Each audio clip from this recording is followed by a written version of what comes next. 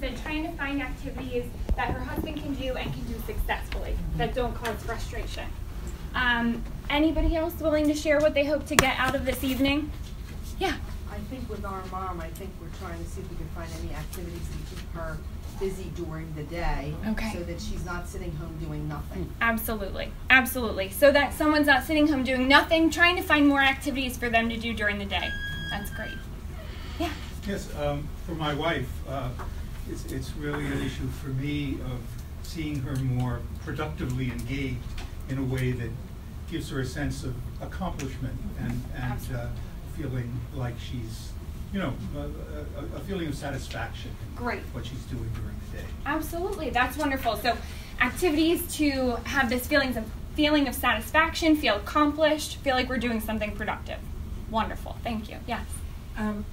My husband recently moved into a memory care facility, and while he was at home, we did a pretty good job of coming up with activities, he's kind of with him leading, that were meaningful and productive for him, and kind of turned everything into that. But since he's moved, it's been hard to keep those up, and the facility doesn't have as many hand-type activities for people who are as nonverbal as he is. So I'm hoping to learn some things that I can do when I visit. Okay, great. So different activities for when you visit, and also looking for more ideas for different tactile or objects, as opposed to just kind of passive listening activities. Okay, great. Thank you. Anybody else want to share? Okay, thank you very much. That's very helpful. Okay. So how many of you are spouses of somebody with dementia? Okay, and then how about adult children? Grandchildren? Anybody who I didn't talk about? Friends? Okay. All right, so most of you are spouses or adult children, just so that I have a sense of who I'm talking to. That sounds good. Okay, so today we're going to talk through a couple of things.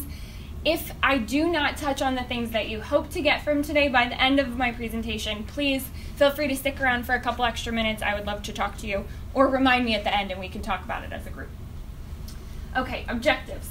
So I'm hoping by the end of today, you'll be able to describe the benefits of activity engagement. I'm also hoping that you'll have more ideas of different methods to enhance engagement and apply these techniques for an activity adaptation to your real life. So you have a couple things in front of you today. One is a copy of the PowerPoint, so you can feel free to take notes. That's for you to keep. The other is just kind of a little cheat sheet, if you will, with some general strategies. And on the back is a little activity. So if anyone has to potentially leave early today, the back of that one sheet of paper, you can try to almost fill that out as you go. If you can stay for the whole time, I'm going to guide you through that towards the end of the presentation. Okay, so now we're just going to talk through a little bit of background on activity engagement. So why is this topic important?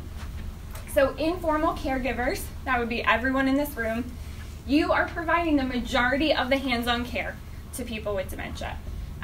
We know that most people are cared for in their homes, and challenging behaviors, so things like repeating, agitation, aggression, wandering, rummaging, things of that nature, they are reported to be the most challenging aspect of care from caregivers. And we know that activity engagement is one method of decreasing a lot of those behaviors. So there are a lot of different benefits to activity engagement, one of which is it can decrease challenging behaviors in dementia. Additional benefits. We want to know that we are doing everything we can to decrease risk for depression. So people with dementia are at a higher risk for depression. Activity engagement can decrease that risk. So one other reason we want to increase engagement. It's also important because pharmacologic approaches, so medications, they can actually potentially have some side effects, and they also don't cover every single behavior that's out there.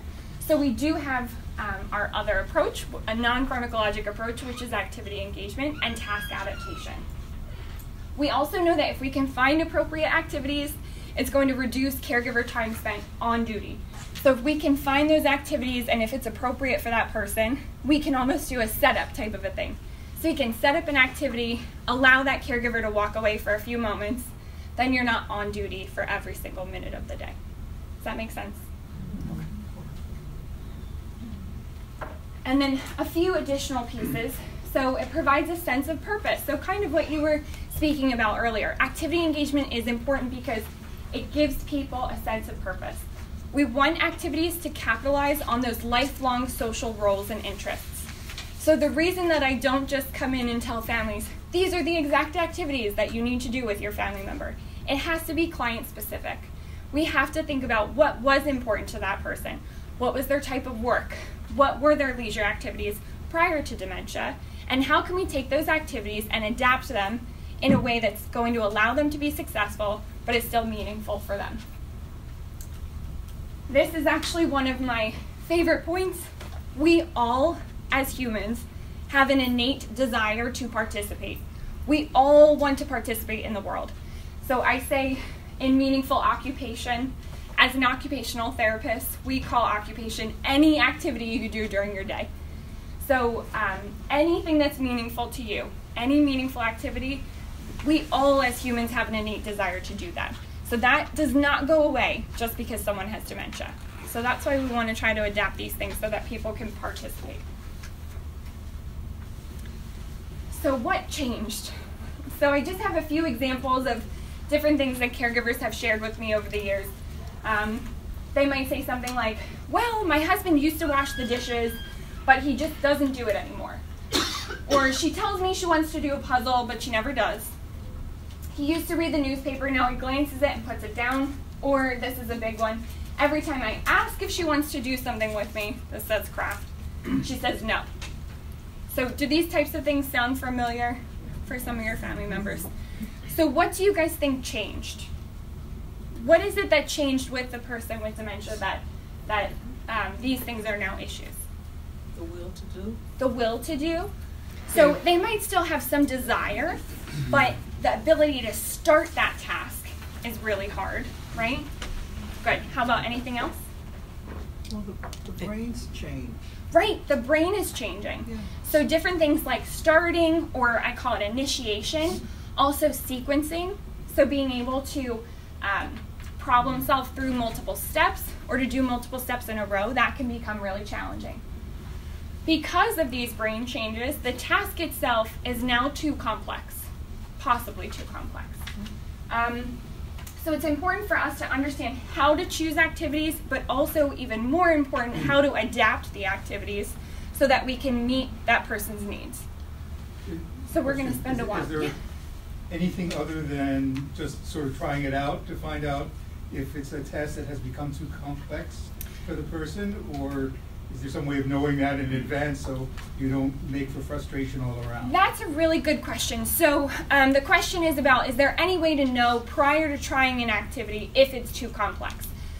A lot of it honestly is trial and error. I am going to share with you, I added at the last minute, so it's not in your PowerPoint, a cognitive model that I use that kind of helps me, based on observation of other day-to-day activities, know how to generalize those task adaptations to other activities, if that makes sense.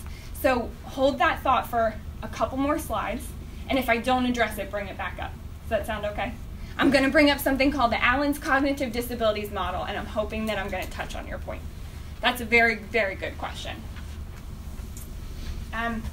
We're going to talk now about how to choose activities. So that's where at the end of this I have something about a cognitive disabilities model that might help us a little bit with that, but we also want to think about what's important to that person. So I was saying earlier, we want to make sure we're picking activities that capitalize on those lifelong social roles. So we want to pick things that are important to that person. When we're picking activities, really important, the purpose is the process. It's not about the end product. Okay, so if we choose something like folding laundry, let's say that that was something that my grandmother always used to love to do, so we decide that that's a great activity for her to do now. For me, the end goal is not, are the towels folded? Or are they folded right? Are they folded well? That doesn't matter. The purpose is the process. It's, did she engage in the task? Was she enjoying herself in the process? Does that make sense? Mm-hmm. Okay. Really important point. And then we also want to think about safety, and things that are repetitive and familiar are going to be the most effective. We want to try to fit the activity into a person's established routine, meaning if we have downtime, after lunch for a few hours most days, that's when we're going to try a new activity. We're not going to completely shift someone's routine just to fit activity engagement in. We want to try to work it into the routine. Any questions about anything so far? Just flag me down if you have questions. Okay, we're also going to talk about setup activities versus ones that require constant assistance. So again, I'm going to talk about cognitive levels in a few moments. Not every person with a dementia is able to engage in a setup activity. Some people do require constant assistance. However, there are some people who we can find an activity that allows them to engage for at least a few minutes that we can walk away. When we walk away, I call that a setup activity, meaning we can set the person up and give us a few moments. We also want to think about physical abilities of the person with dementia. So fine motor control and coordination, visual perceptual skills, strength and balance. We don't want to choose activities that require significant strength or significant balance if that's really impaired. We don't want to choose activities that are really complex in terms of the visual skills that are needed if the person doesn't have really great vision. Or something, I'm not going to ask someone to, do a lot of lacing or threading of a needle if their fine motor coordination is impaired. Does that all make sense? Okay. We're just laying a lot of the groundwork for choosing activities. All right. So again, this slide is not in your packet. I just added this at the last minute.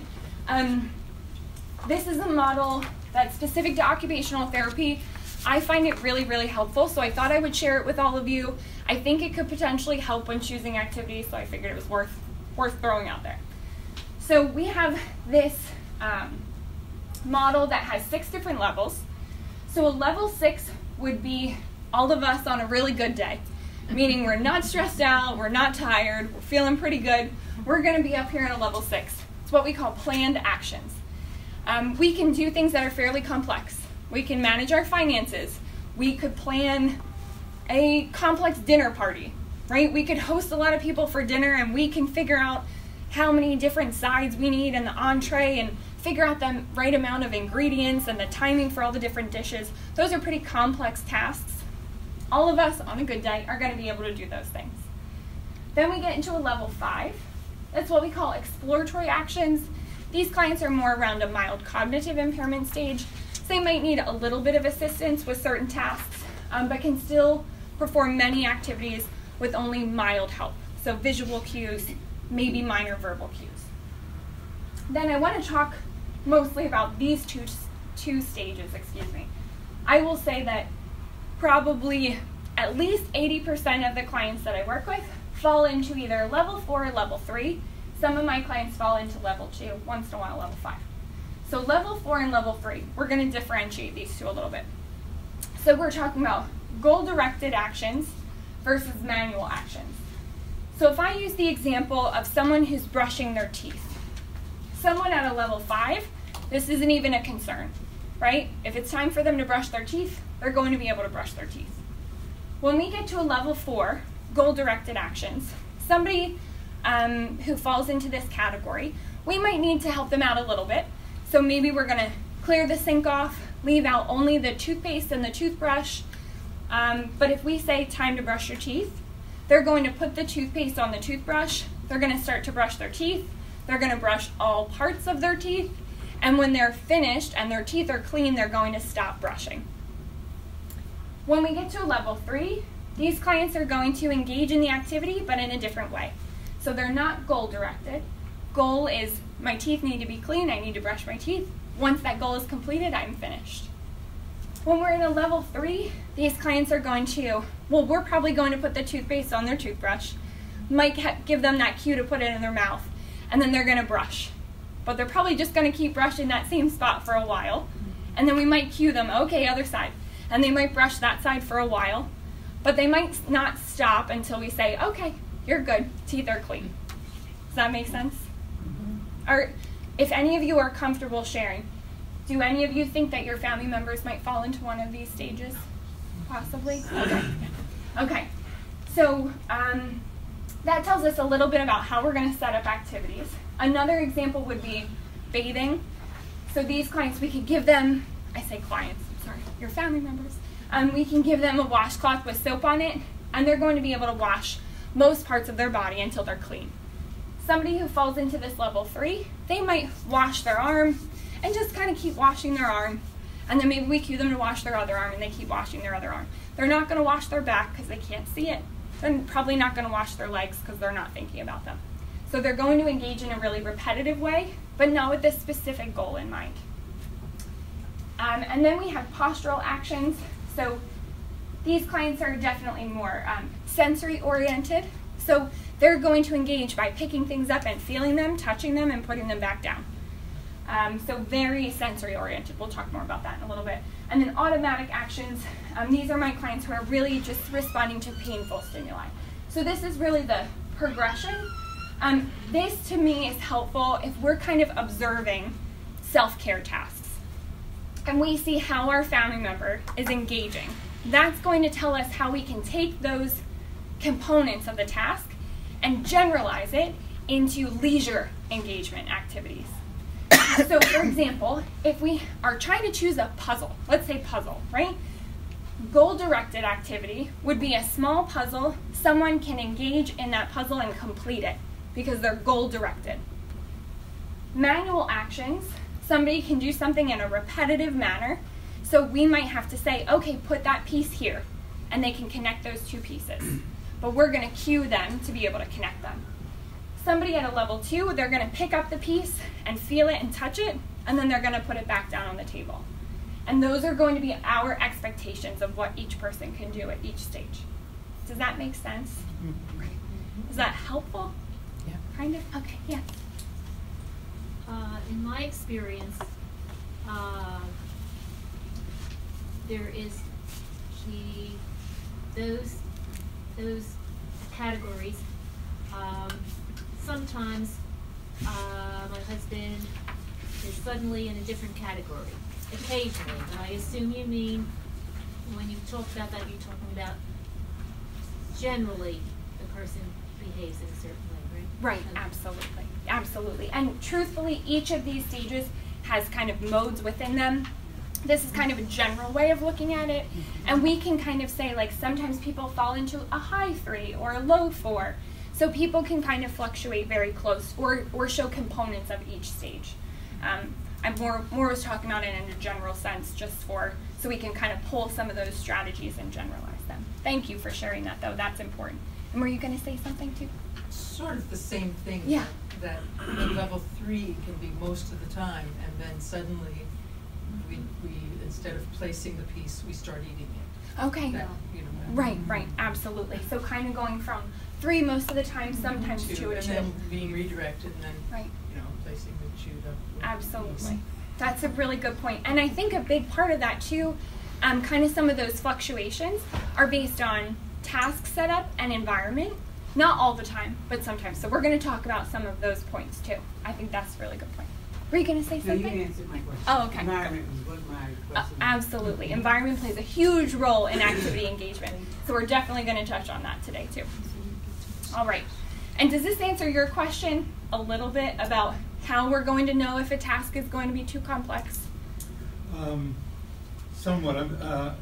Can I give you a specific example? Please do. Of something Absolutely. that happened just last night. Okay. So my wife takes medications in the morning and at night. Okay. And I've set up. At first, she was sorting them out. I mean, she sort of, I guess the word is not progressed, but degressed, if that's a word. So at first, she was able to manage her own medications. Okay. Take them out of the bottles and put them into the pill dispenser. Okay. And then she reached the point where she was no longer able to do that. So I was starting to do that. Okay. But she was able to. There was a point between them when I actually wrote on the pill dispenser. So in the morning, here are the things that you take, and she was able to put them in there. Okay. And then it reached the point where I would just do it, and she would come and bring them, and we would sort of review together what is today and which cabinet or which little box. Which box? Yeah, I know what you mean. Yeah. This morning. Okay. Last night, we had a really difficult time. Okay. Because she was confused about whether she should be taking the one that was in the compartment, or she should be getting the pills for herself from each of the bottles. Okay. And taking them. So it became kind of difficult, and so I thought, well, having the names of the pills out there is confusing her. So I took the little label off, and that got her really upset. Okay. Okay. And she said, well, you're doing this, now I have to know what I'm going to take. And, okay. And I was trying to explain, well, all you really need to remember is to take the ones for Wednesday night. Right, right. But she just couldn't understand that, and I couldn't get her to understand that. Okay, and so okay. it became very frustrating for both of us. So, absolutely. So I guess, sure. I'm not exactly sure. Sure how this applies. That's a good point. So, in terms of asking how we would know if something's now too complex, I guess my original thought was taking kind of the ADLs, meaning like bathing, dressing, grooming, and our observation based on those things, and translating it into leisure engagement activities. But this really is, we would consider medication management an IADL, instrumental activity of daily living. So there's really not a whole lot we could do to generalize. It really is kind of that trial and error process. I wish I could say more to that, but we really can't anticipate exactly when someone will have that change in their cognitive function. So you're doing the best you can. You notice that there's a change and you're attempting to adapt, which is the best that any of us can do, right? A lot of trial and error, and now you know for tonight that what you tried last night maybe wasn't effective, but now you can try a slightly different strategy and see if there's something else that allows her to still feel in control, but without creating any additional frustration or agitation.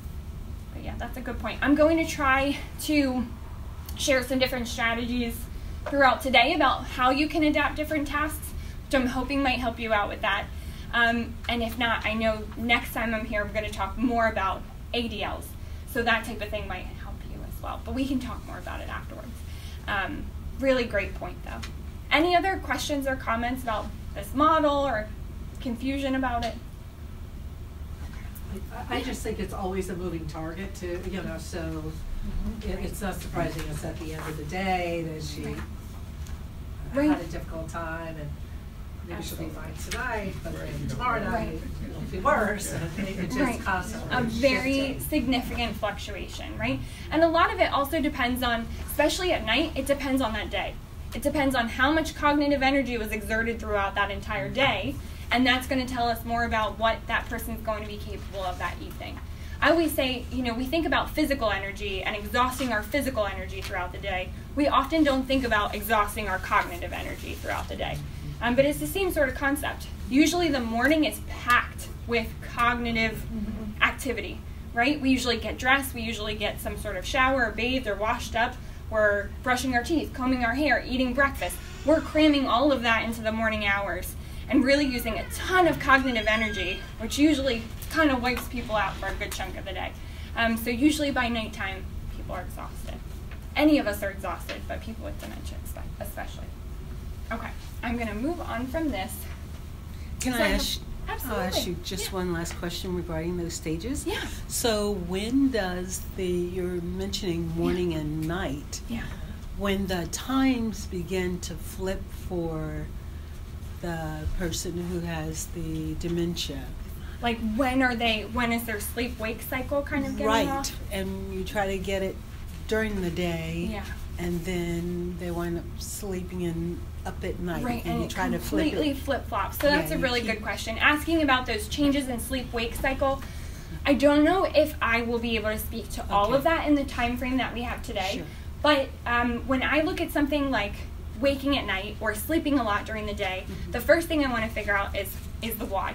So there's really not one easy answer for that, but I look at a few different things. Sometimes I use the example, in the past couple of months, I had 5 people on my caseload who were all referred to me because of waking at night.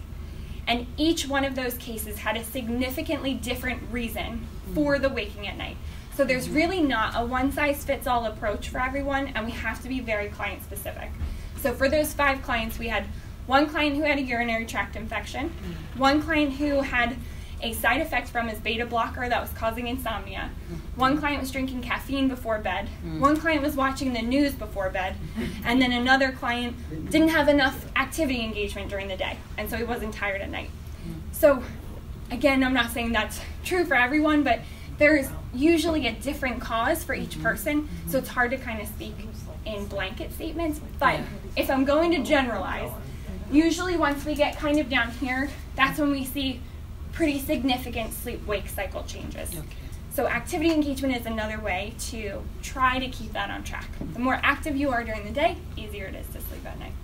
Yeah. Thank you. We can talk more about that too, if that's helpful. Okay, activity examples. This is by no means a comprehensive list, but I figured I'd give you guys just a few ideas, different things I might do with some of my clients. So a couple different categories. We have leisure activities. So knitting, music, looking through photographs, coloring, looking at magazines. I love magazines that are mostly pictures. And then we have household tasks. So again, this might not be for everyone, but I love household tasks for people who did a lot of household tasks throughout their life. Makes them feel productive, makes them feel like they're contributing, so therefore I think they're great activities. Physical activities, so things like walking, dancing, exercising, and then a few other kind of odd ones down here. Has anyone heard of a rummage box before? No. So a rummage box for me is a really great activity for my clients who like to rummage anyway. So for anybody who's out there who has a family member who maybe pulls through drawers and picks things out and moves them to somewhere else, and then moves them somewhere else, and you have things all over your home. Is anyone comfortable sharing if their family member falls into that category? Have some of that going on. Maybe. Okay, a little bit of that going on. So they're going to be great candidates for something like a rummage box. I had a client. I'm sorry. Just like the rummage box. Do you personalize that and just take found objects around the house? Exactly. So okay. I had a client last week who is a big rummager. So we decided a rummage box might be a good trial for him. He's a big fly fisher. So I think I have a picture. I don't know if I have a picture of the box, but maybe making the flies. So we made a rummage box with, he has these kind of like clear boxes with all of his old flies. So we taped that up so he couldn't hurt himself on the sharp hook. But he can look through that. He has a book on fly fishing that goes in the box. He has some different reels in there, some different threads, feathers. What else do we have in there? I think like some old... An adult toy box. Yeah, kind of. That's a great point. Adult toy box. So what I did with him is we just went into, he has a closet in his basement just full of his fishing gear. So I just waited and saw what grabbed his attention. So anything he picked up and started looking at or touching and feeling, we put it in the box. So now if his wife needs a few minutes, she has him sit down at the dining room table, puts his rummage box in front of him, he starts to go through those different materials, gives her a few minutes, and then she can always close up the box and put it away. Also kind of decreases him moving things from some drawers or cabinets to other ones. Might not work for everyone, but just an idea. Yeah. 2 activities I want to ask you about. Okay. One is socializing. Because when you were talking about the activities earlier, schedule earlier, I thought, I've tried social activities and they're great. That's great. But I have to change that day's schedule. So I wasn't sure, so far that there's no problem, but I wasn't sure what you thought about that. And then the second question is, I'm trying movies. Okay. And that's so passive, and it's not on your list, and it is passive, but I finally found a movie I was interested in. I'm going to tell you what it was. Okay. People will laugh. Casablanca. Oh, that's great. It was marvelous. Great. Well, that's it. So, okay, so 2 questions. One is social engagement. Social engagement is a wonderful activity engagement. We just have to keep in mind the demands that we're placing on someone. So a social interaction or a social environment can put a lot of demands on somebody with dementia that can actually be overstimulating, but not always. So it's kind of a case-by-case basis. If it's a small social environment with comfortable people who know how to interact, give enough time, not talking over someone, then it could be a really positive experience. And if you need to shift this schedule to accommodate that and you feel like you're consistently getting positive results, by all means, I think it's great. I would just say keep an eye on it, and if you feel like the shift in routine or the social interaction causes agitation, then you might want to adapt it a little bit. But otherwise, I think it's wonderful. Movies I don't usually bring up, only because for most people with dementia, it's hard to follow the entire movie. So usually like short little clips. Usually I recommend like short, not even books on tape, but like poems on tape or short stories on tape, something like that. But again, case by case basis. So if somebody has a movie that they love, I have another client, I forget what movie, some sort of like horse racing movie. He watches it every single morning when he gets up. It's ingrained in part of his routine. He knows every word to the movie and he loves it. By all means, if it works and it decreases stress, I think that's wonderful. So I'm not going to say blanket statement, don't do movies. I think it's a case-by-case basis. I guess a follow-up question on social activities. Okay. Relatives are great. Close relatives are wonderful. Great. Old friends are terrible because they can't get over the change in my husband's being so quiet. And so they end up talking over him. Okay. Do you have any suggestions? I keep telling people, neighbors, friends, whatever, please try to engage him. But I guess they don't understand.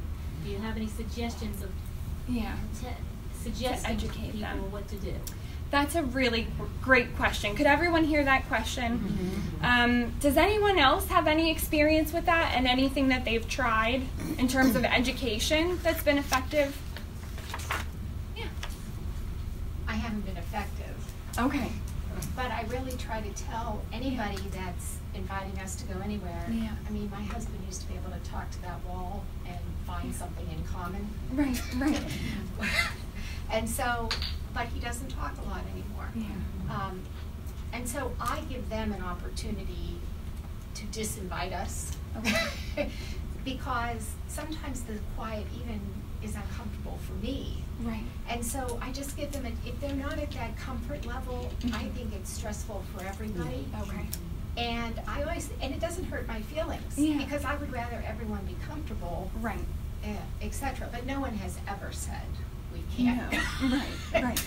And everyone really tries, but you know, I just really I give people a chance because it is difficult. Absolutely, absolutely. And I've had some clients who we've gone through, thinking of one particular case where the wife said, you know, I really want to still be able to go out and to socialize, and I would love for my husband to come with me, but I'm uncomfortable in this social environment. So we talked through, you know, maybe the wife needed to be able to give her friends some topics of conversation. What are some things that your husband does still talk about or ask about? Or what do you think that you could say to him that would be comfortable? And kind of give those family members or friends some ideas of how to interact. What are appropriate things to say? What are appropriate things to talk about? This particular man is the same man that loved the movie. So he loved this one particular movie, so that was a good topic of conversation, or at least something that the friend or family could bring up, and then that person could respond. He also was someone who he always asked everyone's name, age, and where they went to school. So if when in doubt, this particular family could default to, let's talk about where you went to school, because that's something that he always enjoyed knowing. He wanted to ask everyone. So at least that's a topic that anyone who he's around could still talk about. I don't know if that's helpful to you, but maybe something you could think about. One more thing. He goes to a monthly meeting of retirees who have things in common, something in common. Oh, that's their great. Backgrounds. Okay. And so I told everybody when I had the opportunity, privacy, about his situation. and I've asked when I pick him up, I ask, and he's totally quiet. Someone asked him a question and he didn't respond.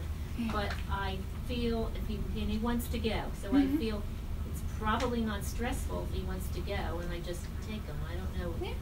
And that's okay. You know, I think if he doesn't seem agitated or bothered at the end of it, then it still seems to be a positive experience. And that's another good thing to educate people about. Sometimes it's okay to not have that conversation, right? So again, very high demands that we place on someone in a social environment. Sometimes all that person can take in is just to sit there and observe and listen, and they don't necessarily want to, or they're not able to participate in a conversation. And that's okay, right? As long as it's not stressful to them, I think that's okay. So that might be education too. I was just going to say, with my husband, who has become fairly nonverbal. I mean, he's been in initiating conversation. So with his best friend, what we've started to do is we'll go out to lunch together, you know, with Andy, and then the two of us, and then Andy and I talk, and Jan is actively there and listening and taking it all in, just as you said. Yeah. So I'm kind of being that bridge to, you know, to that ask Andy about his life and what's going on, or offer, you know, so they can still kind of have some communication with me. Right, right. I think that makes sense. I think that's great. And I think a lot of this too is what you are comfortable with, right? Are you comfortable with you know, your family member being silent and being out with you? Would you prefer that people try to engage them? Do you need to have more conversations with those friends to try to promote the engagement? It's really up to you guys, and whatever you feel is going to be most comfortable for your family member. You're all very perceptive.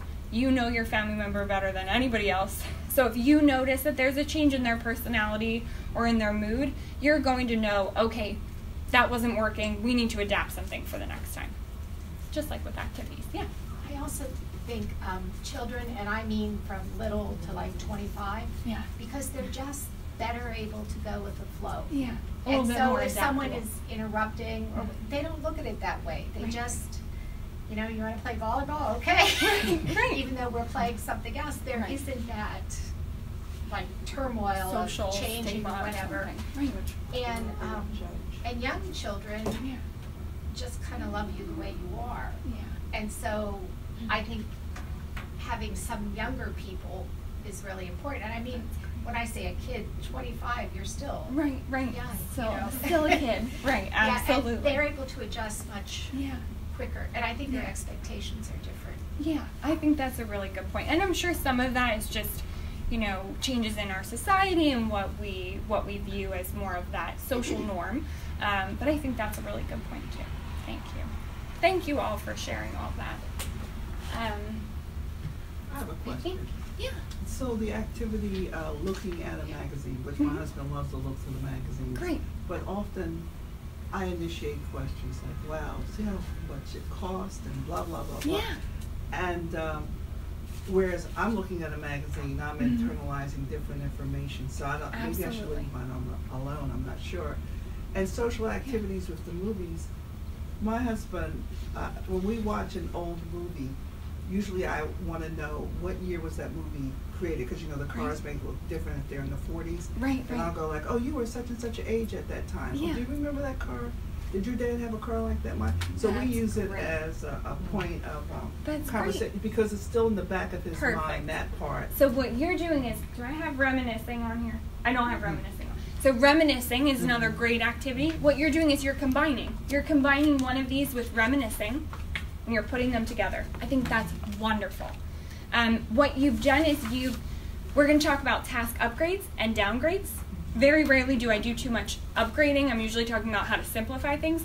But you've taken something that's fairly simple, but you can upgrade it a little bit to get even more out of it for your husband.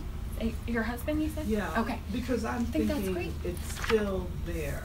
Right. There's still some memories about what things look like. Right. Now, if I ask them about something that happened an hour ago, it's not there. Right, but there's that, long-term long-term memory. I'm Perfect. trying to pull from the long-term memory Yeah. and create a conversation so we can still talk about things that. I think that's wonderful. You can do the same type of thing with looking through old photographs, magazines. Honestly, I do it with puzzles too. When I'm doing a puzzle with somebody after it's done, I'm still using reminiscing. Like, oh, look at the horse in this picture.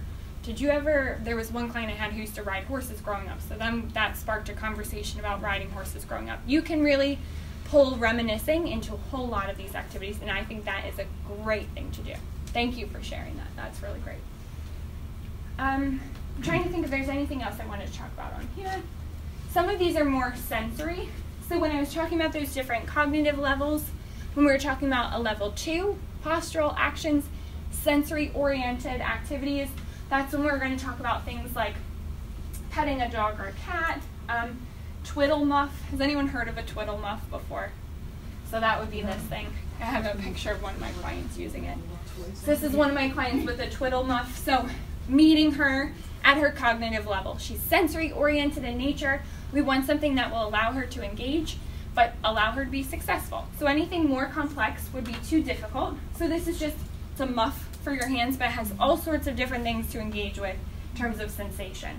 So usually has like zippers, ties, different buttons and snaps, beads, ribbons, keeps her occupied. And then this is one of my other clients, so just a few examples for you. This woman has been an artist her entire life, so her husband said to me, she can't paint anymore. She can't do it like she used to, she never starts it. A big part of it was setup, right? So it's unrealistic to say, okay, Jane, you're just gonna go and start painting. That's really complex. We have to think about what are the materials we need, what are we going to paint, how are we going to set it up, what room are we going to paint in. So if we're able to take the materials out for her and start the activity, so I started to paint over here, gave her everything she needed, and then she was able to start painting. So again, we had to kind of adapt our expectations. I think the husband was a little disappointed to see more of a abstract painting than the type of artwork that she used to do. But to me, this is really great. It's capitalizing on what has been important to her her entire life, and she's still able to do it. She might not be painting exactly what she used to, but she enjoyed the entire process. So again, process, not product. Okay, a couple more examples. So this is my client who's making flies. I had no idea how to make a fly for fly fishing before 2 weeks ago. Now I do. And then this is just an example of one of my client's basements. Love to organize things. I was like, oh, this looks so nice. So he is definitely someone who we can give him a box of all sorts of stuff and say, okay, we need help sorting this. So a box full of, whether it's tools. For this particular client, I knew he was safe. Other clients, I wouldn't be giving them something like tools. But for this client, we could do tools.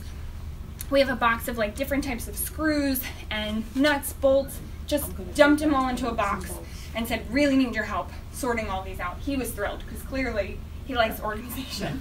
So we had a couple different jars, gave him a little sample. Nuts in here, bolts in here, screws in here, and he spent a long time sorting all of those out. So again, I frame it as, I need your help. These all got mixed up in a box. Can you help me sort them? Thrilled to be able to help me out. The wife can use that same exact strategy on a regular basis. You can dump them all back in, recycle that activity. Again, process, not product. I don't care if they're sorted appropriately or perfectly. It's just about the process. All right. Any questions about choosing activities? Now we're going to talk into some. I have just a quick question about time. Okay. And maybe you're going to get to this. Is there any kind of expectation, or is there, how to put it, is there some realistic way of thinking about how much time a person will spend in any given activity, like doing a puzzle, say, or whatever it might be? That's a really good question. So that's another tricky one where I do cognitive assessments that tell me a little bit more about what's a realistic time frame for engagement. I think this is another one where observation of other activities. So if you observe your wife engaging in other types of activities and see ballpark, about how long does she stay with the same thing. So if she's trying to think if there's anything else that I can use an example. Even like getting dressed, we could take components of that. Does she need cues to get dressed? Is she able to do the whole activity on her own? Does she need kind of redirection throughout the process? That usually clues us in a little bit about how much time someone can engage, meaning are they going to be able to engage for 5 minutes without a cue, for 2 minutes without a cue, for a half an hour without a cue. A lot of it, again, is trial and error. So it might be that someone can engage for a half an hour, but they need a verbal cue every 5 minutes in order to do that. Other people might not need a cue at all for that half an hour, and they can continue to engage. So it really kind of depends on where someone's at. A lot of it is just trial and error. I wish I had a better answer for you. So it's not necessarily a reasonable objective to say, I'm looking for an activity that's going to keep her busy for 30 minutes. Not necessarily. That's not really a reasonable goal to have. It's hard for me to say for sure. For some clients who are, when I think about those levels again, some clients who fall into, say, like a level 3. At the lower end of a level 3, the maximum amount of time that they can engage in a task without a cue is 1 to 2 minutes. So a 30-minute activity is going to be an unrealistic expectation. For somebody at like a higher end of a 4, 30 minutes is a reasonable expectation. So I think part of it just depends on kind of where they're at. Sorry, I wish I had a better answer for you on that one. Yeah, some of it's just trial and error. So I'm just going to talk through some of this. I'll try to get through some of it fairly quickly so that we have a lot of time to go through the activity, because I definitely want to hear and have you guys share. But in terms of adapting activities, I'm going to talk about it in 3 different parts. So I'm going to talk about how to simplify the activity or the task itself, simplify the environment, which plays a really, really big role in being able to do a task, and then also our communication, which plays into it too. Okay, simplifying activity. So I have an example here with some of our objectives. Okay, so I use the example here of washing dishes. Again, that may not be a realistic activity for all of your family members. I'm just using it for a sample. So the first thing we're going to think about is how can we reduce the complexity of the task? So if we think about washing dishes as a whole, what's involved in washing dishes? Well, it depends on each person because everyone washes differently. But theoretically, let's say you're the kind of person who you fill up one side of the sink with hot soapy water. So you wash your plate, then you rinse it, then you dry it. So again, not everyone does it in the exact same order. You might not be filling the tub up, you might be washing each one, you might wash them all and then rinse them all. So there's going to be slight variation. But let's say we're going to do it this way. So the first thing to think about, reducing the complexity, we want to make sure we are thinking about everything involved and making it simpler. So maybe we only wash the plates and the silverware instead of more complicated glasses and bottles. So washing a glass is a little bit more complex because it involves a little bit more motor movement, for simplifying that. Plate and silverware, it's a little bit easier, right? Kind of like a back and forth motion, put it away. So if that's complex for your family member, break it down. Let's make it simpler. If silverware and plates are too complex, let's just do plates. So we're going to break down the task to make it easier. Other ways to adapt washing dishes, reduce the number of steps. So we have multiple steps involved in washing dishes. Maybe you do the washing and rinsing, and they just dry the plates. Maybe you wash, and then they rinse and dry. So you're going to adapt the task and adapt the different steps to allow your family member to engage. So it might not be realistic for them to do the whole task. Then we're going to talk about changing the objects. Size, material, weight, color, all sorts of things go into the type of object. So if your sink is white and you have white plates, that's going to be kind of a hard activity, especially for somebody who has visual deficits. So something that we can do is consider color plates. Maybe a glass plate is too heavy. So we want to think about plastic plates. So just simple ways to adapt an activity. We want to change the purpose. I know I keep talking about this. The purpose is not the end product. So if we really need our dishes washed and cleaned, then we are not going to use this as an activity for our family member. If we're using washing dishes as an activity, the purpose is for your family member to engage. It's not about if the dishes are actually clean or go in the right place. Okay, so if you're saying, oh my gosh, but my family member doesn't clean them, and then they put them back in the cabinet and then it creates a whole mess for me, then washing dishes might not be a good activity in general. Or maybe we need to do something like put a plastic tub at the end of the sink and they put all of the clean dishes in there, and then you know you just have to rewash that bin. Does that make sense? Okay. And then setup. So maybe it's something as simple as you fill up the sink with water, place the soap on the sponge, and then they do it. This might seem really simple, but I absolutely did this with one of my clients, I don't know, maybe about a year ago. The wife said to me, I would love for my husband to be able to wash the dishes, but it drives me crazy because he just washes it with his hand. He will not use the sponge and the soap. So I said, okay, let's see how you do it. Show me how you do it. She just kind of stood there and would say, use the sponge, use the sponge. He was like, no, we're good. So all we had to do was put the soap on the sponge. Don't say anything, just hand it to him. More often than not, they'll take it and just start to use it. So that was the case for this person. Verbal cues didn't work. Visual cue worked out. So simple adaptations like that can be effective. Okay. Any questions about this? I'm going to use the same type of strategies for another one. So you guys are going to help me with this one. So we have a puzzle. How can we reduce the complexity of a puzzle? Not a lot of pieces. Good. Reduce the number of pieces. Great example. How could we reduce the number of steps? Pre-do the outline. Great. Do the outline for them. That's a great idea. What else could we do to reduce the number of steps? Separate the colors. Good. Separate the colors. What else? I'm thinking even broader. We pull the box off the shelf. We open the box.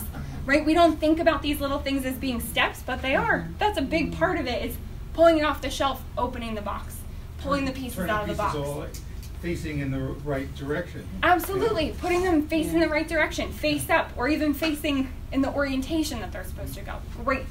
That's reducing complexity and number of steps. Awesome. How about changing the objects?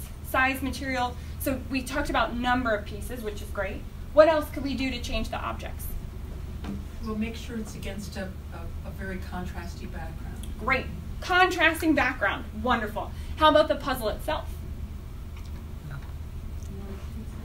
Large pieces. Absolutely. The pieces themselves, if they're larger, that's going to be good. And we can make sure the puzzle itself has really contrasting colors. Yeah. Yeah, you could, if you wanted to use a puzzle again, you could take some pieces and put them together and tape them on the back. Perfect. I love that idea. So you kind of already group them together and make it even simpler. Cool idea. I love that. Never done something like that before. Yeah. Do you know what you could do also? You could take a picture of a family member and make a puzzle out of that. That is a great idea. Take a picture of a family member and make a puzzle out of that. Make it really familiar. Yeah. Love it. That's great.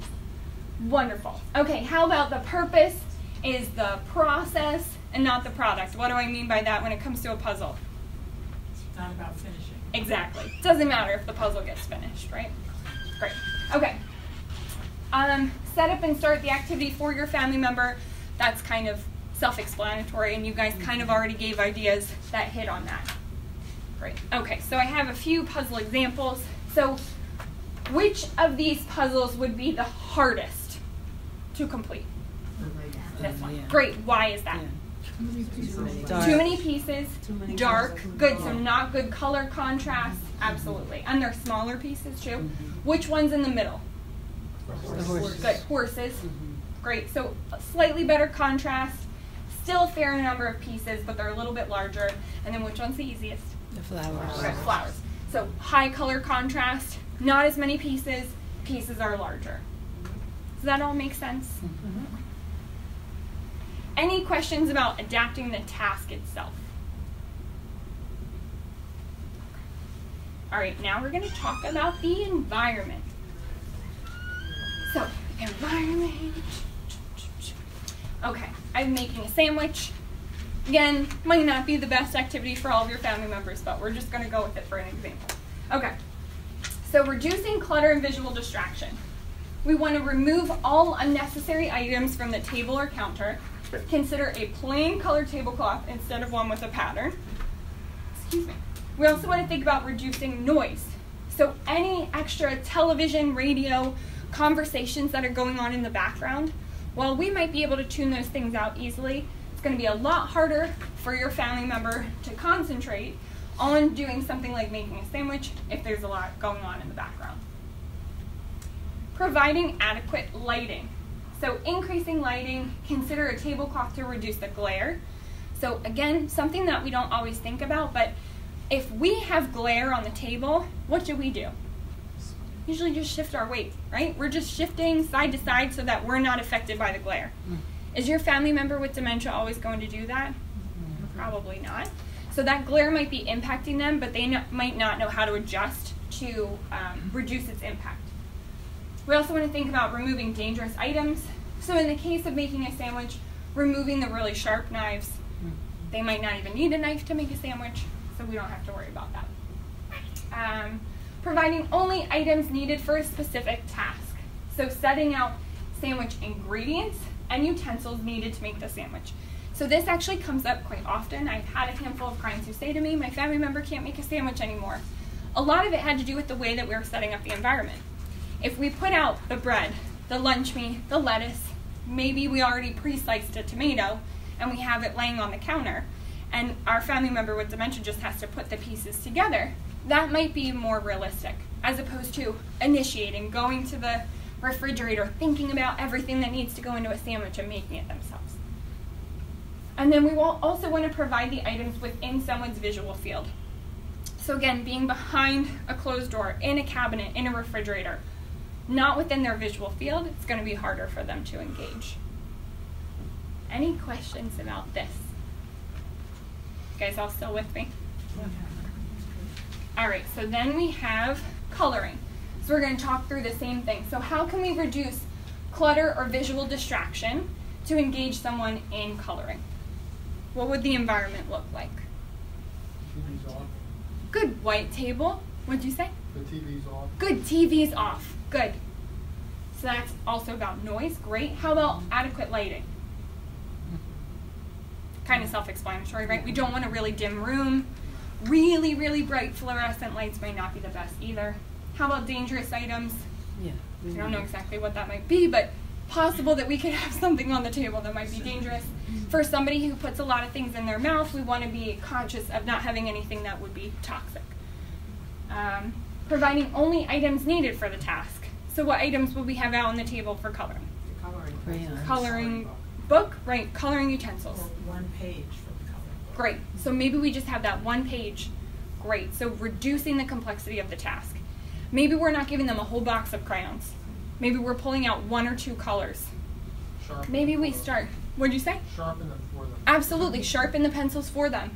Yeah. Well, it occurs to me there might be, certain tasks, certain kind of coloring book that has very complicated design on it. Yes. You don't want to give that to the person because that's Great just going point. to get them confused. So something that's a little bit, relatively simple that they can, where the outlines are fairly obvious and something that's fairly easy to color.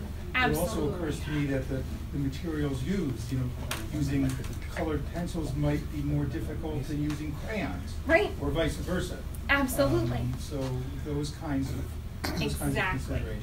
Absolutely. They're all great points. So even though I hear so many great things these days about adult coloring books, and trust me, I love to color too. I love adult coloring books, but are they the best for people with dementia?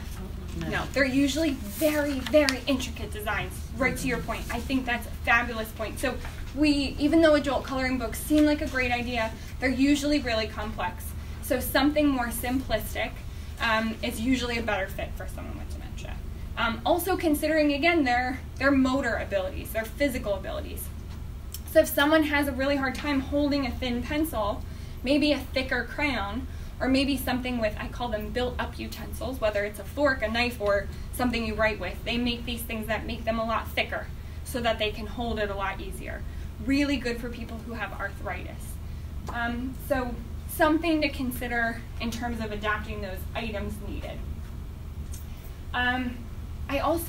Sometimes I follow different like caregiver Facebook groups just to kind of see what's going on out there.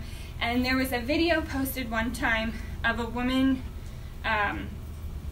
posted of her mom, and her mom was coloring. So she had out her coloring book and the crayons.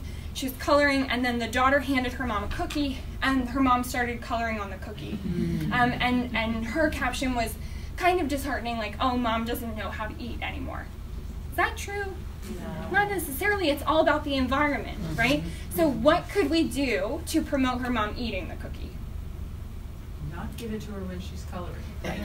Not give it to her when she's coloring. So what could we do to change the environment? No cookies. No cookies. We could do that. But we could also just remove the coloring book, remove the crayons, and even better, put out a napkin or a little plate or a glass of water. Make it look like it's time to eat. Right? So just simple cues in our environment make a big difference. Also thinking about putting something within a person's visual field. For a lot of my clients, again in that kind of 3 range, manual actions, their visual field is going to be 24 inches in front of them. So I'm not going to expect them to be able to engage with something across the room, across the table. It really has to be something right directly in front of them on the table.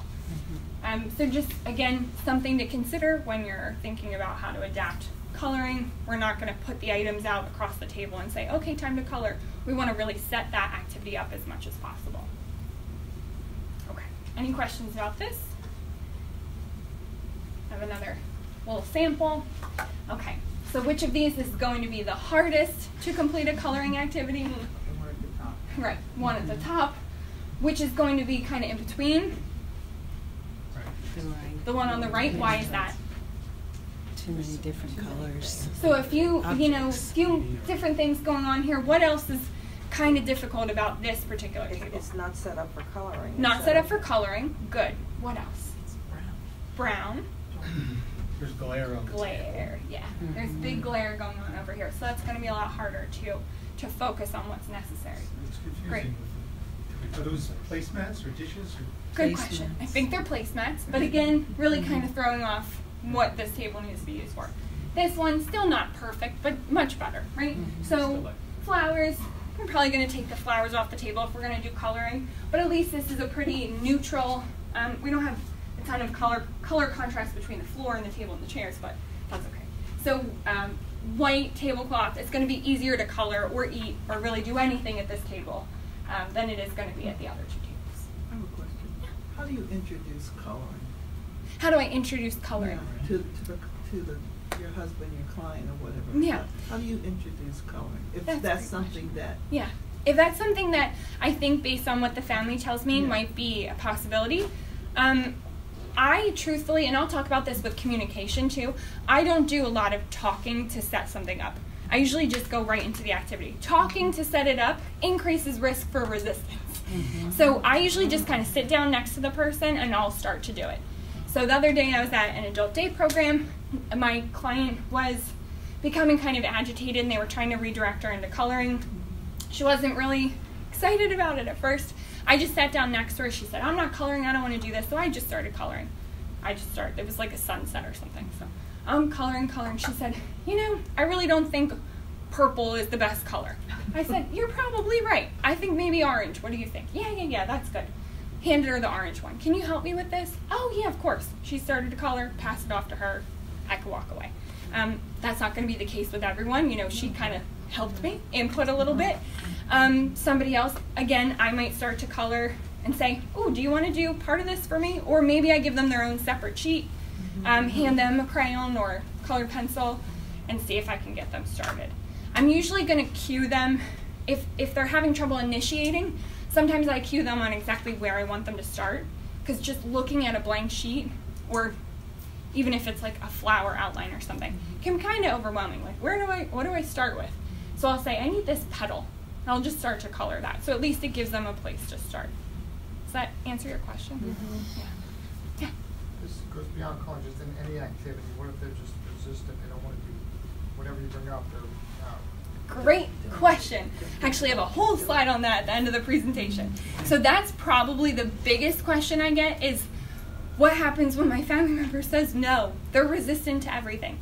So that is almost like a different model and way of thinking about things, but I'm going to try to give you guys some ideas towards the end. If I don't answer a question, we're going to dive more into that too. I'm going to have you email me or call me, because that's a whole other conversation, but really, really good question. Does anybody else have that issue? Yes. Yeah. Had a feeling. Okay, that's good. We'll make sure we leave time for that slide. Or the other issue may be, I'm not ready for that. Which is a nice no. Which is a nice no, right. Exactly. It's a nice no. Or, why am I coloring? That's for the grandkid or something. Right. Yeah, that's a really good point. And that type of thing can come up. Then coloring might not be the best activity if it's causing like a little frustration, but some of my clients will say, oh, we're coloring this for the grandkids. Or they wait until the grandkids are over and they say, oh, you're doing this to help the grandkids. So sometimes framing it in that way can be helpful. Again, it might not work for everyone, and so it might not be the best activity for everyone, but there sometimes are little ways around that. Although I just recently had an experience where I do coloring, and my husband came over and said he took a big interest, like, what's going on here? Yeah. So I think I'm going to get him a book. Next time he comes and hangs on the shoulder, I'm going to say, look at this one. Do you want to try? I mean, I wasn't reading that properly. I was reading it as just him being interested, but I think he's more than just interested. I think he wants to try it. I think he didn't so want to too. say that. Absolutely. And I think a big part of it, I know that for all of you, the goal is that we can find setup activities. We want to be able to find things that your family member can engage in so we can give you guys a few minutes of rest. The likelihood that someone will engage is higher if we do the activity with them. So with something like coloring, there's probably not going to be as much pushback if we sit and do the coloring next to them or do the coloring with them. So again, I know it's not realistic for everyone, but just something to keep in mind. I think you make a really great point that if we can involve our family member in something we find meaningful, that's another great way to give you a little bit of respite. You can still do something that's good for you and involve them. So I had a client one time where the caregiver was a huge scrapbooker. And she was like, well, my husband can't do scrapbooking. I said, no, but let's think about how can we take components of that and adapt it for him. He was another guy who loved to sort things. So she just took all of her scrapbook papers and kind of mixed them up and said, oh, I need your help sorting the colors. So then he had a whole file folder and he could sort all of her pieces of paper for her scrapbooking. So it's something that they could kind of do together, still gave her little bit of respite for her to scrapbook, but he could be engaged in the process. Okay, this example, this is actually my family. We love puzzles. So my sisters and I doing a puzzle. This is a little complex, right? So we want to think about if we had something like this, I always think about how can we take something and downgrade it, right? So this task can be adapted to make it slightly easier. What could we do with something like this to make it easier? Get another puzzle. Definitely. Number one, get another puzzle. Yeah. This is way too many pieces, way too small. Good. What else about this activity might be more complex? I know you can't really tell, but the three of us are standing around a table. Well, the colors, the yellows, the pinks, they're all, they're not differentiated. Right. There's not a whole lot of contrast in this. Also, even just components like the three of us standing. We're putting higher demands on the activity by the three of us standing and having to kind of coordinate around each other, move around each other's arms. That's making the task more complex.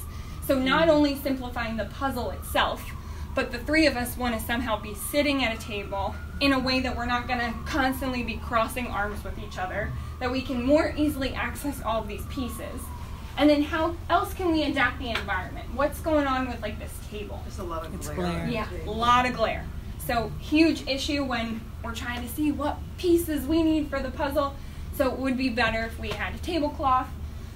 Again, this, because of the size of the puzzle, we needed a big table, but it would be better if we had a smaller puzzle and also a smaller table.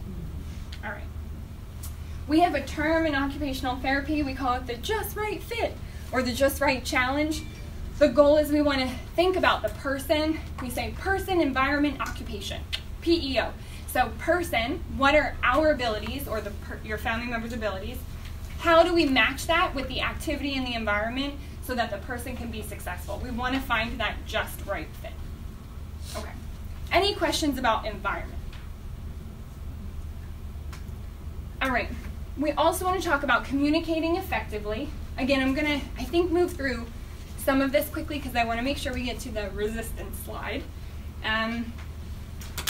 So these are some basic communication strategies.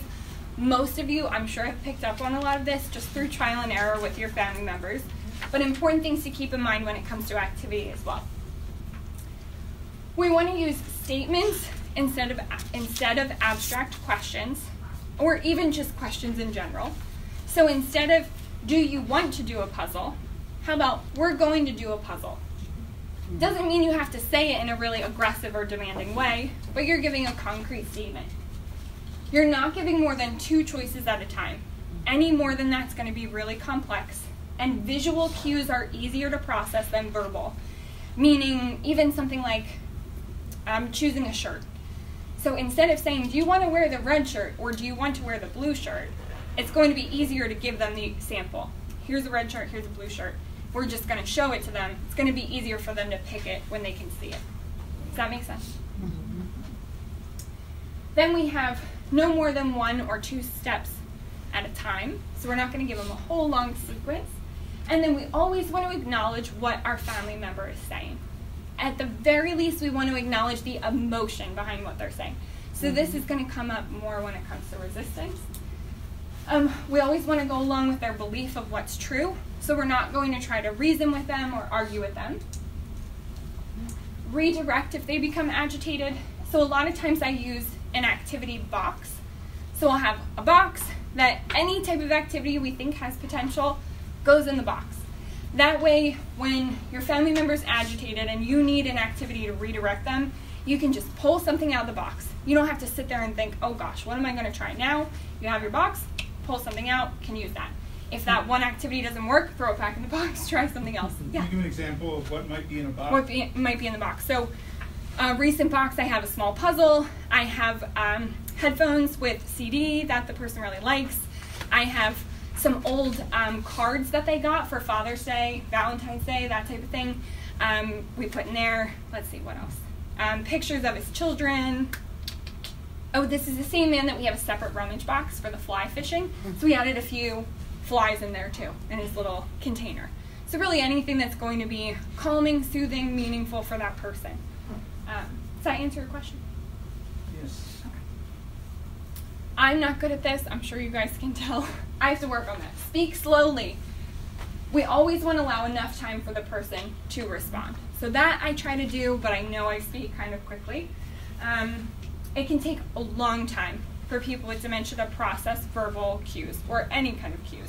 So we want to make sure we're allowing enough time for them to process before we assume that they can't or that they don't want to engage. We want to do our best to look directly at them when we're speaking to them. And then I keep talking about different types of cues. I just want to share with you what they are. So occupational therapists like myself, but also physical therapists, speech therapists, we all document in terms of the volume of cues that we're giving to our clients. We find it very helpful to differentiate, so I think this is something we should talk about with all of our clients. Visual cues are just that. They're things that we can see.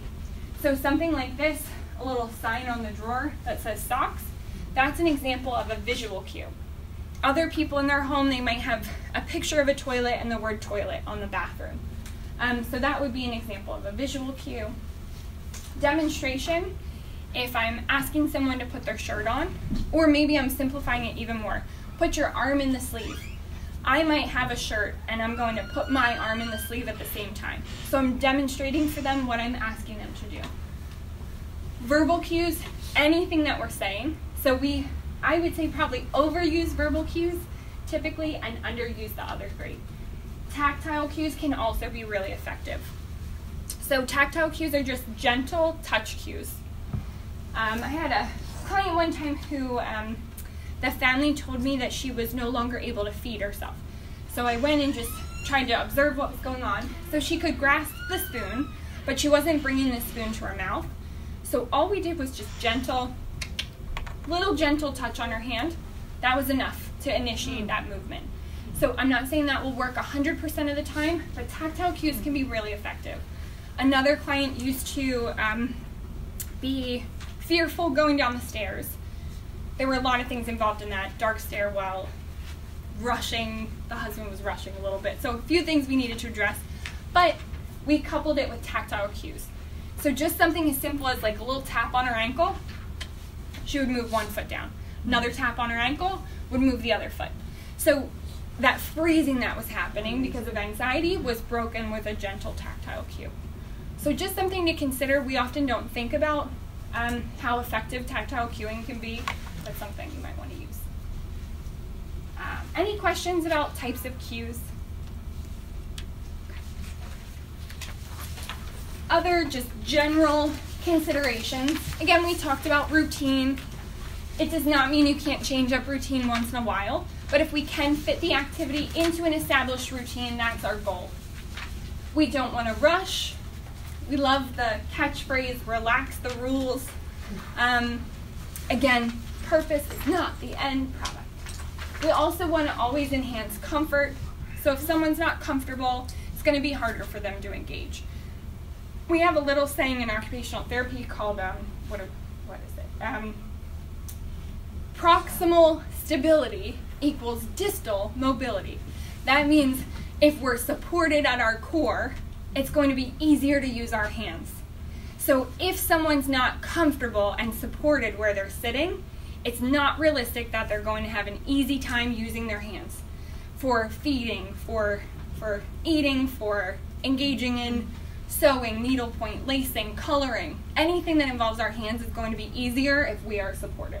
That's true of everyone, not just people with dementia. I mentioned activity box. I love them. It doesn't work for everybody, but I think it's a nice kind of fallback for when we really need something. Okay. So here's where I have barriers to engagement. Okay, so this is what I'm asked about probably more frequently than anything else when it comes to activity engagement. So what are some barriers? A big one is time. We don't always have the time to invest in helping our family members. We don't always have the support or assistance available to us. I wish I could tell you that I could change those things. Unfortunately, sometimes they are just barriers. Give yourselves a break. It's not always realistic that you're going to be able to help or engage your family member at every minute of every single day. Of course, if we can establish routines where we know that that chunk of the day we're going to at least trial some different activities so that we have a better sense of what might be a setup activity, we can do that. But it might not be realistic that that's going to be something that happens all day, every day. Also, when we talk about activity engagement, we don't always talk about the benefits of rest. So it really does need to be kind of a back and forth. So if we have someone highly engaged in activity, it's okay to take a rest break after that before we engage in another activity, right? So it can kind of be activity, rest, activity, rest. Doesn't have to be activity all day, every day, because that can be overstimulating. Okay, resistance. So whenever I kind of classify resistance as a dementia-related behavior, if you will, for lack of a better term. When I look at something like resistance, the first thing I want to figure out is why is that resistance happening? Just like something like waking at night, where I was saying there's 5 different people with 5 different triggers, resistance is going to be the same type of thing. So if someone is resistant, we have to first figure out why. That's the hardest part of the process. So figuring out why, I usually use something called a triadic model. So we're going to think about 3 different categories. One is what's going on internally with that person with dementia. So some examples of that are things we have here. So they're uncomfortable. Maybe they have pain that they can't express. Maybe they're too hot or they're too cold. They're overstimulated. They're really tired. They have a sense of loss of control, meaning they feel as though they no longer can contribute in a meaningful way. I often say if I ask somebody with dementia yes or no question, 9 times out of 10, what's the answer? No. Right. So my kind of theory as to why that is maintaining control. If I say yes to a question when I really don't know what's being asked of me, that opens me up for a lot of unknown. That's kind of a scary thought. If I say no, I maintain control. Nothing changes. Nothing's going to happen to me. I don't have to do anything. So I'm always going to say no. So I really think that that no answer kind of comes from this sense of loss of control. So if that's the case, we're going to take that question away, right? So just like I was saying, instead of saying, do you want to do a puzzle? Do you want to color? The answer is usually going to be no, even if they will engage and do enjoy it. So we're going to take that away, and we might just say, time to color. Or maybe we're not going to say that at all, and we're just going to get out the coloring book. Or we're just going to get out the magazine or the photo album. Usually taking away the verbal cues, taking away how we verbally set up an activity will decrease a lot of resistance. So even think about that guy I was talking about with the sponge and the washing dishes. If I said use the sponge, he would say no. If I hand him the sponge with the soap on it, did he use it? Yes. And he wasn't angry or frustrated about it. So taking away that choice or providing the activity with more of a visual cue or setup is going to decrease resistance. We also want to think about time of day and communication style. Yeah. I was just thinking, you know, I mean, let's say it's time to color. So you get out the crayons and whatever, and you get the person to start coloring, and maybe you do it with them. But after they've done it, you know, half a dozen times, the message keeps coming at you over and over again. I don't like this activity. I don't want to do this. That's also, you know, there's a certain amount of trial and error there. Yeah. I think, and sometimes that's a real objection. They really don't enjoy it. They don't get any satisfaction out of it. That is absolutely true. So I don't want to imply that we need to force someone to do activity. Of course, if they don't enjoy it or they appear agitated or they're really not getting anything out of it, we're not going to force it. More often than not, if someone engages for a period of time, it's okay to do it repetitively, and they usually, typically, don't necessarily get frustrated by the repetitive nature. Again, that's not always the case. In the event that you do it a handful of times and now there's an outright objection, then we scrap it. We come up with something else. And I think that's why I like this idea of an activity box, or at least a list. We're not going to have just one activity that's helpful. We want a whole bunch, because if we get resistance to one, we want a different one that we can fall back on. Yeah. So just to follow, so even if the person says, you know, I didn't really like that very much. Yeah. And I don't really want to do that again. Mm-hmm. But then you sort of drag them, and you sort of do it anyway. Like my wife, I take her to Tai Chi classes. Okay. You know, and she said over and over again, I'm not really interested in that, but she does it. I mean, okay. she participates. Yeah. She does it, but then she always says afterwards, you know, I really didn't enjoy that, and the next week we'll go again, and she'll do it, but she says, you know, I don't like that. And are you with her in the Tai Chi classes? Pardon me? Are you with her in the Tai Chi classes? Sometimes yes, sometimes no. When you're there, is your perception that she's not enjoying it when you're there? My perception is that she's going along with it. Okay. Okay. So it's not something that she's doing because this is really fun to do. Yeah. But she's doing it because, you know. Because it's something to do. That's sort of what is. That's a good question. You know, I will say, like, I have a lot of clients who attend adult day programs. And I know, based on being in this, I go to one particular program on kind of a regular basis, so I see a lot of my clients overlap quite frequently. There's one in particular, I know that she loves it. She loves everything. She loves the social atmosphere. She loves the activities. And the second she leaves, she tells her family, that was awful, and I'm never going back. But I know, and the staff knows, the family knows, that when she's there, she loves it. So I don't want to say 100% of the time that information is true. You know, I really, truly believe that she's enjoying it when she's there. I can't say the same for your wife. She really might not like Tai Chi. I would say trust your instinct on that. You know your wife better than anyone else. If you really think that she does not enjoy it, then it might be worth changing up the activity. Maybe Tai Chi is not the best, but maybe there's something else that's meaningful. But if she goes along with it, yeah. is it valid to say, well, she doesn't object to the point where she absolutely refuses to do it. Right, right. She'll do it. Yeah. But she doesn't seem to actively be getting into it. Okay. And I think that's okay. I mean, if she doesn't appear really agitated by it, really bothered by it, it's not throwing off her routine, she's still getting some benefit out of it, especially Tai Chi. That's a great physically engaging activity. Right. It's a social environment. There's a lot of benefits to that, and if it's not causing her significant negative changes, if it were me, I would say I would just continue to try it. If you feel like you're getting an adamant reaction that she's not enjoying it, or again, when you're there, you're noticing she's starting to get restless, uncomfortable, agitated, that would be a good time to change it up. Does that answer your question? Do you have some recommendations for adult day programs in the city? Maybe Felicia and Allison can take it from there. I'm not as well versed in the city limits. I do a lot of work in the suburbs, so I know a little bit more out there, but I'm sure these ladies can help us out. Thank you. Okay, so again, if I'm thinking about resistance, I talked a lot about kind of these internal factors that might be happening. So loss of control, pain, discomfort, those types of things.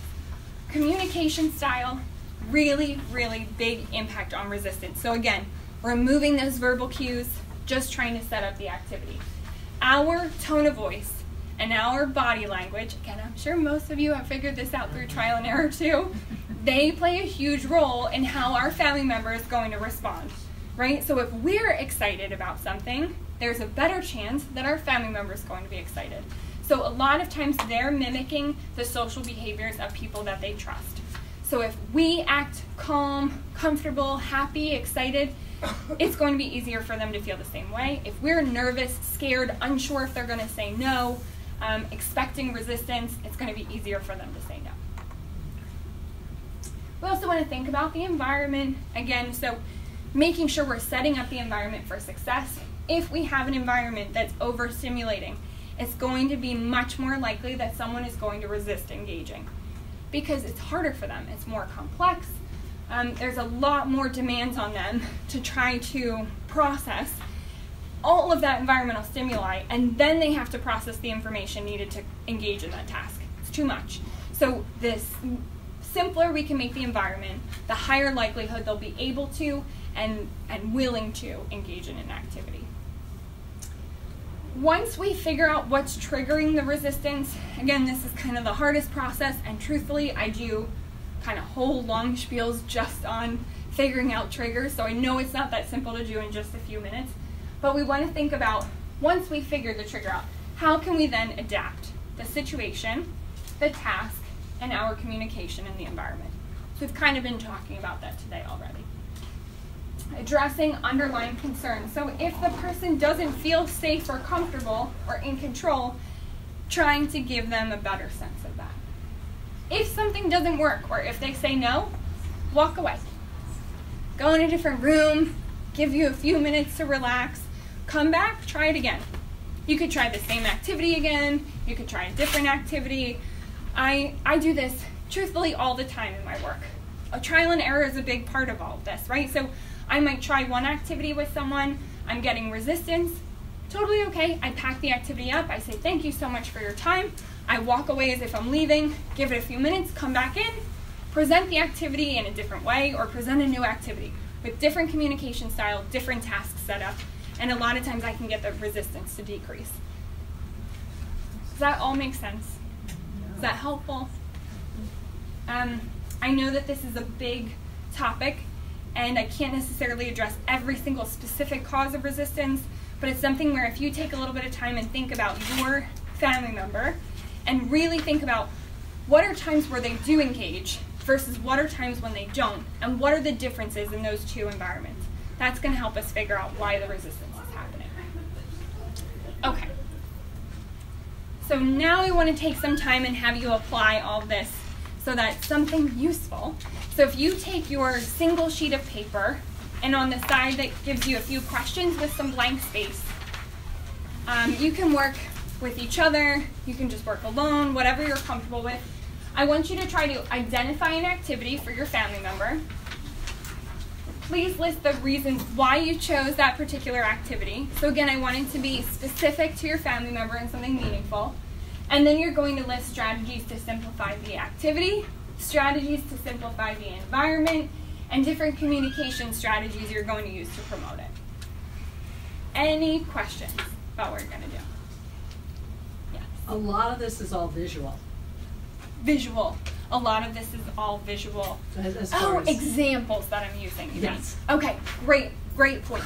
So a lot of the examples of activities I've used involve people who require adequate vision. It's a great point. So when we think about somebody who doesn't have the same visual skills as you or I, we want to think about how can they engage in a different way. So even something like a sorting activity, yes, there's some vision required to like put something in a space, but if we can set it up in a wide enough place, they might be able to engage tactily. So maybe we have different items in a box that feel really drastically different, and we're asking them to sort, pieces of felt or fabric from like a nut or bolt, right? So something that's drastically different gives them that tactile input, still involving the cognition to think about sorting something. Music is a really, really big activity that we can use. What are some other examples of things? I'm going to go all the way back to our activity list.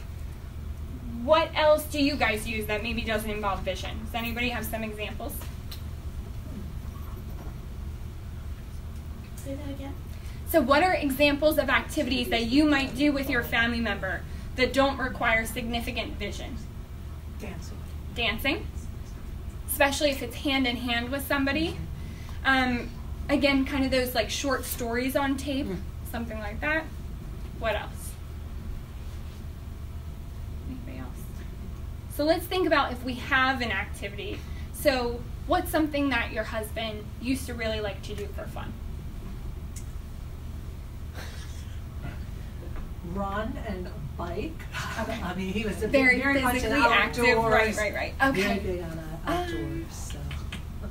So there are still ways to adapt physical activities with impaired vision, but it might be that that person requires a little bit more physical assistance to engage in that particular activity. So it's not to say that being physically active, so taking like a brisk walk, might still be something that's appropriate, but maybe they need someone by their side to make sure that they're navigating appropriately or safe during their walk. A treadmill? Visually, it depends. I do have some clients where we've installed like a railing for the stairs, except on a flat surface, that allows them to just kind of stand and do activities. So again, this has some vision component, but this might be something that your husband could do. We have all sorts of things on the wall for the person to look at. So different photographs, different pictures of things from their childhood. So again, that might not require as much of that depth perception, but then we just have a rail installed, so balance-wise they can still hold it, and they can kind of walk along the wall, view all of these different things. Slightly more passive in nature.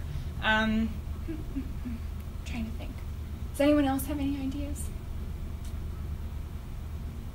I'm going to brainstorm more with you. But yeah, it's very true. It's hard when we have somebody who has a different change in physical abilities, and we have to figure out how we can adapt it. I have one client who is legally blind. We do a lot of storytelling. She loves different short stories, but the caregiver who's in the home kind of reads those different short stories to her. She does a lot of laundry, so again, might not be as relevant to your husband, but this particular woman visually wasn't able to see the laundry, but in terms of feeling like a towel or a washcloth, that was still something that was doable for her. Again, purpose, process, not product. So it's okay if they weren't folded well. We could even do like feeling wise, you could sort different types of clothes. So socks from towels, socks from shirts, because that's something you could feel with your hands and be able to sort. I'll keep thinking. Yeah.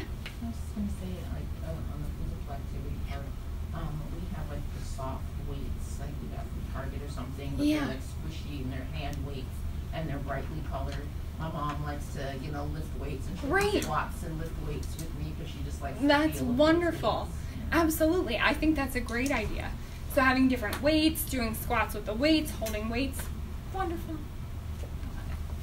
Great. Any other thoughts? All right, I'll let you guys write a few things down, but I would love for all of you, well, doesn't have to be all of you, some of you to share your thoughts and activity adaptations, if you don't mind. I'll give you a few minutes to write first.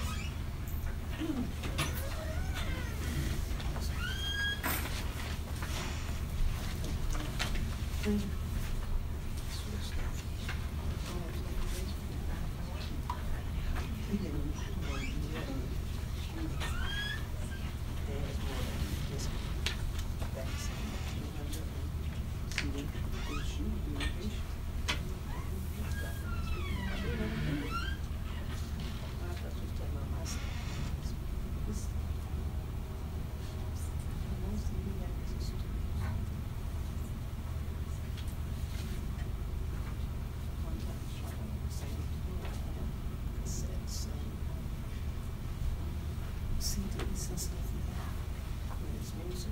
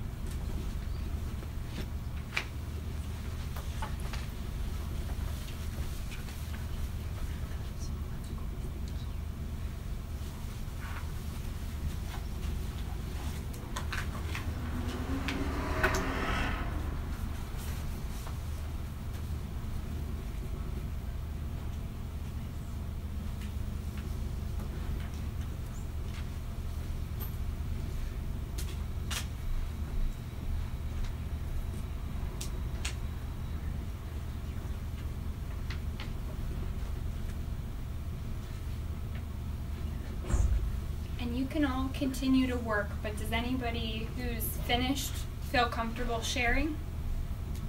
Thank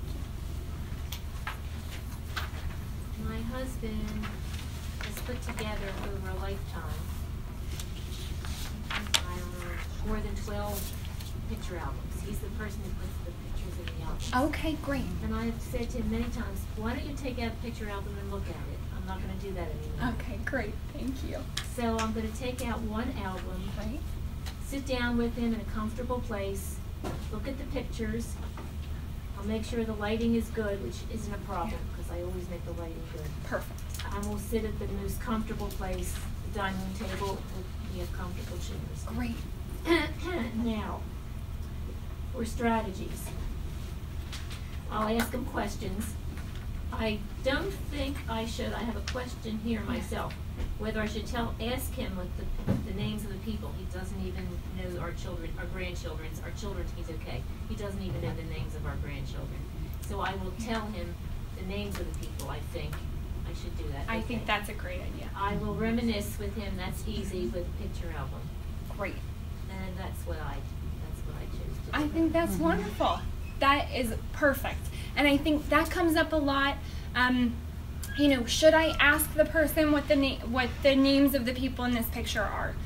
I usually default to no. If it's going to cause any sort of stress or frustration or make the person anxious, our goal during this particular activity is for them to find enjoyment and meaning. It's not to try to enhance their ability to remember names, right? So if that's our goal, we're going to do that at a different time. For me, exactly what you just said is the purpose. We're trying to enjoy this activity. If he has trouble with names, we're just going to give him the cue. Bless you. So we're going to say, this is our grandson so-and-so. You know, we're going to name them for him. I think that's perfect. Thank you so much. He also has a collection. I didn't think of that. He has a collection of political campaign buttons. Okay. In fact, he said he was going to sell them, and our kids were hysterical. Right. How can you do that? I'm sure. So, I mean, he's got Woodrow Wilson. Yeah. He's got Wow. Roosevelt. He's got Teddy Roosevelt. I mean, he's got. Oh my gosh. And also local candidates. Absolutely. So, I hadn't thought about this before, but he's got them very organized, and I should take out their trays. They're in shallow trays with lucite on top so you can see them. I think I'm going to do that with him too, the same way. I love that. I think that's perfect. And he can tell me about the candidate, what he remembers. Absolutely. So, okay. I love it. That's great. Yeah. Love it. Then I can take some of these ideas for some of my clients too. So creative. I think that's perfect. And it's capitalizing on something that's been important to him. It's his collection. It was clearly meaningful to him at one point in time. So that's a perfect activity. Love it. Thank you. Anybody else willing to share? Yeah. I chose walking. Okay, great. Just to get him out of the house, away from watching so much television. Okay. He enjoys it. And Okay. it gives me a good break. But and I have been doing this, so I'm trying to get him to walk 2 miles 4 times a week. And the reason for that is because he was faltering with his walking. He was unsteady, so he was in physical therapy, and then for 2 months, and he was doing fine. But then, just coming home and sitting and not doing anything again. Anyway, I thought the first year would do good. And the strategies to simplify the activity was to only walk one way, and then maybe have lunch or coffee or something, and then take the bus back. That's a great way of simplifying it. Great. And the strategies to simplify the environment: walk only in good weather. Yes. And he needs to be in a good mood. I don't know how to get that, but and give him ample time to get ready so that I'm not rushing him like I'm standing at the door. Are you ready yet? I can't be doing that. I have to give him plenty of time, and I try to do that. I think that's great. And the strategies to enhance the engagement is, if he wants to go to Florida, he's got to be able to walk. So. I did that with my husband for traveling, and said you have to do this or you won't be able to travel, and it's a great motivator. Yeah. And for those people who still kind of understand that cause and effect, I think that's a great point. Not everyone's going to understand that connection of if I do this, I will get this, kind of that like reward system, because that's kind of some sequencing. People kind of that goal directed that I was talking about, have to be goal directed to be able to engage in a task to achieve a goal. For people who are not goal directed and who fall more into like that manual actions, unfortunately something like that might not be motivating because they just can't make that connection. But otherwise I think that's a really great point. Thank you for sharing that. Yeah. So I have prepared fresh green beans for steaming. Okay, great. Because my husband loved to cook, always did the cooking, and he still has really great fine motor skills. Perfect. And simplifying the activity is getting it all set up. The beans are on the counter. There's scissors rather than a knife, scissors to trim the ends. Perfect. And a colander. And to maybe have simplifying the environment is to clear the counter, have no extra bins, just the colander. Perfect. And lots of light. And of course, green beans are a good contrast to our counter anyway, in terms of light. And maybe have 2 pairs of scissors so that we stand side by side each other and do it. Great. Or maybe me cut off the ends and then hand the bean already prepped to him, and he can cut it into segments. Perfect. So that's another. That's a great idea. That's great. It's tactile. Exactly. Yes. Perfect. A tactile activity. That's wonderful. And I think the other huge benefit to you being there to do part of it is that demonstration. right? So he gets to watch you do it, and that's going to be easier for him to be able to know what to do too. Yeah. Perfect. Well, and then the other thing is when we eat them later, Yeah. you know, make a big deal about, Yeah. you know, thanks to you, we have green beans Right. tonight. Yeah, that's great. And I think that's a really good point. I mentioned this kind of very briefly today, but anytime I can set something up as, you would be doing me such a favor, you're really going to help me. Anytime I can make that person feel as if they're contributing, they're helping me out, definitely is going to make the whole process a little bit more successful. So I think that's great. Thank you. Yeah. Basically the same thing. My husband loved to cook and did the same thing for, if he's gonna cut carrots, leave the carrots there, that's fine. But, and one veggie at a time, I can make it. While we're doing it, we're doing this. We got wonderful dinner parties, restaurants. And that's what he truly loves to do. Great. Reminisce. Yeah. And that's the motivating factor. It's doing something. The That's carrots- great. Right. Carrots are secondary. The reminiscing is really the main. That's perfect. Great example. Thank you. Anybody else? Yeah. This is completely adapting stuff. My That's husband okay. was soda outdoorsman, and he was a hunter. And fortunately, he said to me, I won't be doing any more hunting because guns, I don't think, are a good idea at this think point. that's a good call. And so, I live in New Jersey. Okay. So we go to Atzion Park, Okay. and it's really rustic. I mean, after a certain point, you can't even drive anywhere. And so we get out and we look at the sky, and we talk about, you know, there's a lot of deer, we have turkeys in my yard, etc. So we, you know, talk about the animals and how much fun he had when he went bear hunting or whatever. And so, I mean, that's a big adaptation, but he's happy with it because he loves being outdoors. Perfect. And he knows he's not so far along that he knows he can't hunt. He does Yeah. know he can't hunt. Right. But it gives him that same feeling, like particularly when it's like cool out, because you do pheasant hunting in the fall and the winter, Right. and those Yeah. type of things.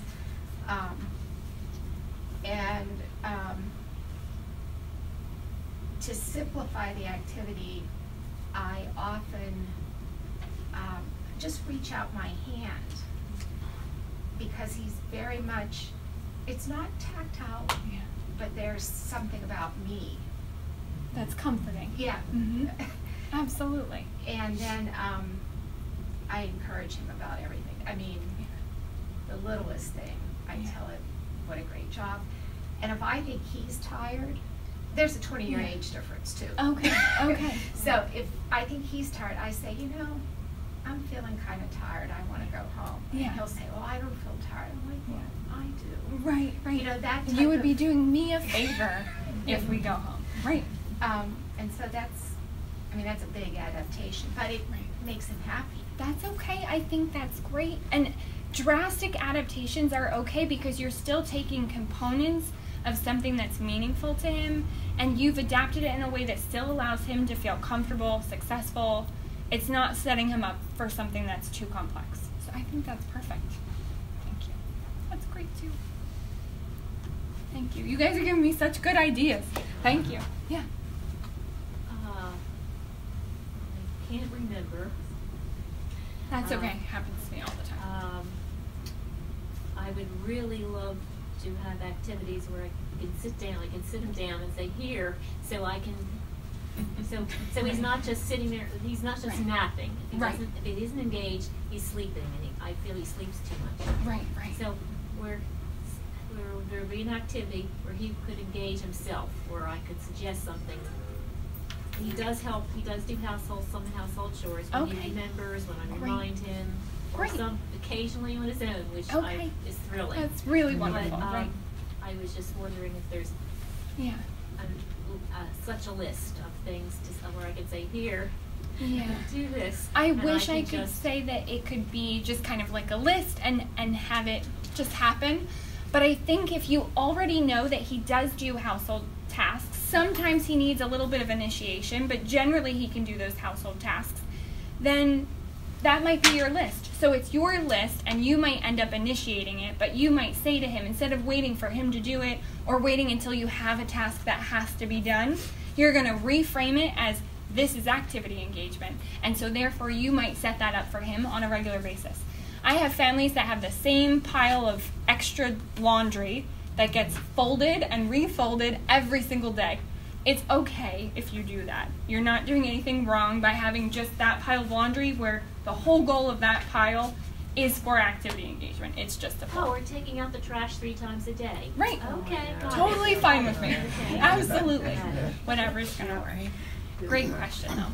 I know we are a little past 7:30, so I want to make sure I can let those of you go who need to go. I will stick around for a few minutes if any of you have last-minute questions.